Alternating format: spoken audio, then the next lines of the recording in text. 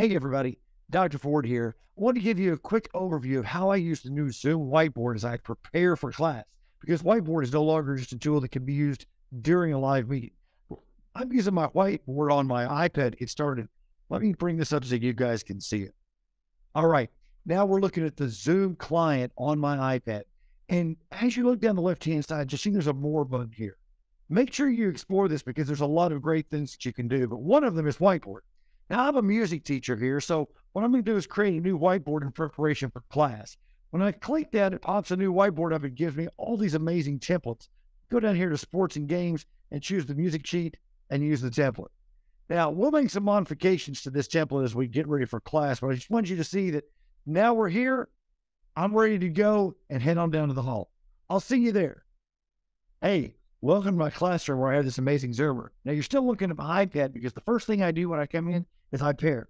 Down in the lower left-hand corner of my iPad right here, I click a button that says scan QR code on the room or connect with code.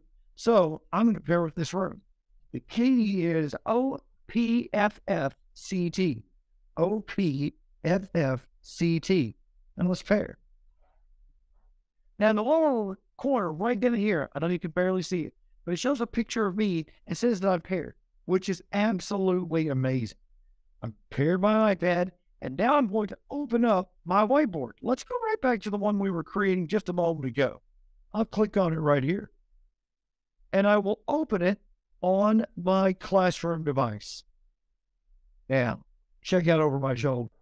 Now there in the corner it says, do you want to open this whiteboard from this particular person? Yes, I do. Let's open it right up. So the whiteboard that we created in our office before we came down is now open and ready for modifications before the students arrive. Go ahead and pinch in just a tad, pull over to the side, and let's start getting some of these music symbols, and we'll pull them directly up here so we can be ready when they come. So we've got our 3 stabs ready to go, and let's put some time signatures in there just to get going. Now, I've got a little bit more work to do before the students get here, so I'll have to see you soon after we get done with class. Hey, everybody, Dr. Ford here one more time for that after-class experience. Just wanted to take a second and check out the student work. Now, I will tell you that what we did once we got into class, that initial whiteboards, we brought the students into small groups, made copies of the board, and assigned them as the editors for those individual boards for their group work. Now, let's check out Group 2's class work today. The great part about it is that it's after the end of the day. I'm done. They're done, but I still have the ability to kind of check in and make sure they're doing what they need to be doing, make sure everything's going on okay.